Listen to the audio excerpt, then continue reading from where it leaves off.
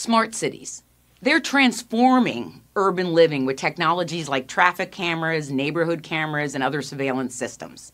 And as of now, there's 140 smart cities worldwide, and by 2025, 70% of the population will live in a smart city.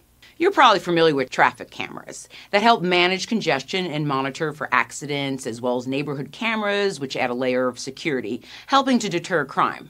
But what data on you are they collecting? Traffic cams collect license plate, vehicle speed, traffic patterns, accidents, as well as video detection, motion, and facial recognition. With all these cameras, how do you protect your privacy? First, traffic cameras. Use of anti-tracking license plate cover. Drive responsibly. In terms of the neighborhood cameras, adjust your movements and routes if you fear you're being recorded. Engage with your community to advocate for transparent use. And as always, update your privacy settings.